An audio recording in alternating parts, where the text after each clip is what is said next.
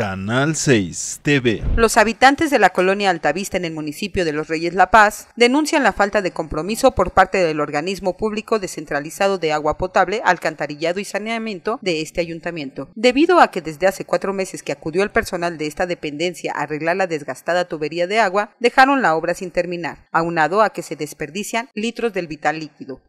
Cada año, yo creo que unas 5 o 6 veces se rompe la tubería. Yo no sé si no la reparan bien o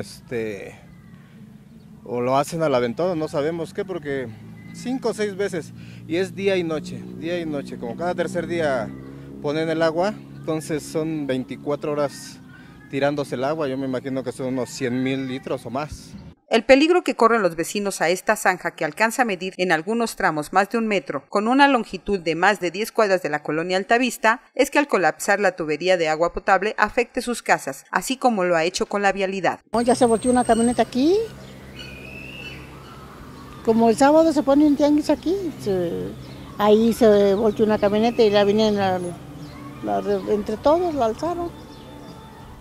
¿Ustedes han acudido a las autoridades a pedir que les arreglen esta realidad? Ya fueron pero no han venido cuando estaba del otro presidente. Nomás dijo que sí que iba a venir, pero nada. Otro de los problemas a los que se enfrentan los pacenses de este lugar es el foco de infección que genera la abertura, pues se acumula la basura generando fauna nociva, además del estancamiento de agua por la temporada de lluvias.